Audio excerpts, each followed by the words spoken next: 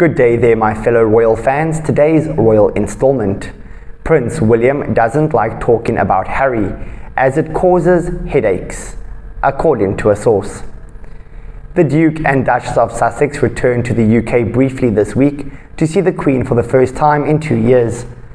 The couple made a private visit to the monarch on their way to the Invictus Games in the Netherlands, which marks their first joint trip since they stepped back from the royal family in 2020.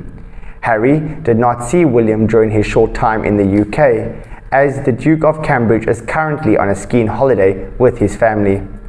The brothers have not seen each other since they unveiled a statue of their mother, Princess Diana, together outside Kensington Palace in July last year.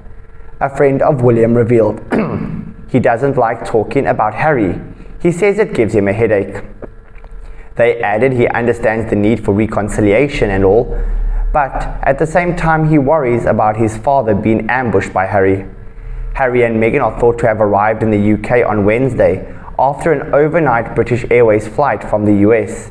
They didn't bring their children Archie and Lilibet, but promised the Queen she would get to see them both in the near future.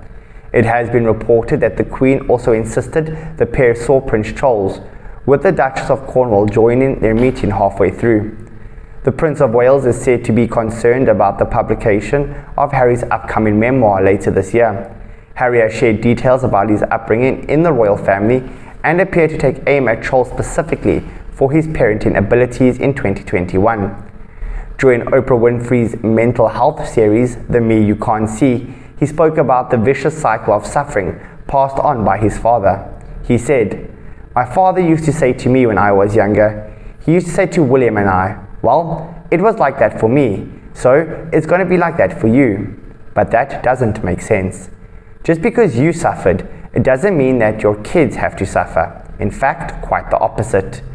If you suffered, you do everything you can to make sure that whatever experiences, negative experiences that you had, you can make it right for your kids."